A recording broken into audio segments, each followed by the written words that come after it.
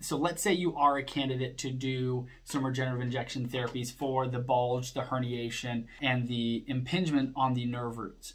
The approach that we take is kind of twofold. The first one is we look at actually reducing the inflammation around the nerve or nerves that are being compressed and are therefore contributing to some of the weakness that you are having. And so that might be a nerve hydrodissection, that might be what's called a transforaminal epidural, or that might be a regular epidural. And in those, we use different substances than what your traditional doc would use. So we're generally not using steroids or things like that. We're using, whether it's a low concentration dextrose, or we are looking at doing some form of a blood-based product, so a PRP or a platelet-poor plasma, things that are going to also help to regenerate. You know, if there's been any damage to the nerve, it can help with that. That's the one component. And then the second component is we look at what contributing factors in the spine are contributing to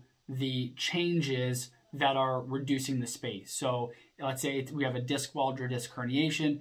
Maybe we have some inflammation in the facet joint that is causing some tissue swelling in the area that is also encroaching on the nerve. Maybe we've lost some of the natural curve in the spine, and so we would look to inject the structures that help support those curves. So the ligaments, the facet joints, the capsules around the facet joints, things like that. So we kind of take it from a structural standpoint on, hey, let's get the spine, let's try to get it in a little bit better position, so that way the pinching on the nerves is not as bad. And let's also look at creating more space around the nerves that are being pinched and reducing their inflammation that could be present in order to help improve the symptoms.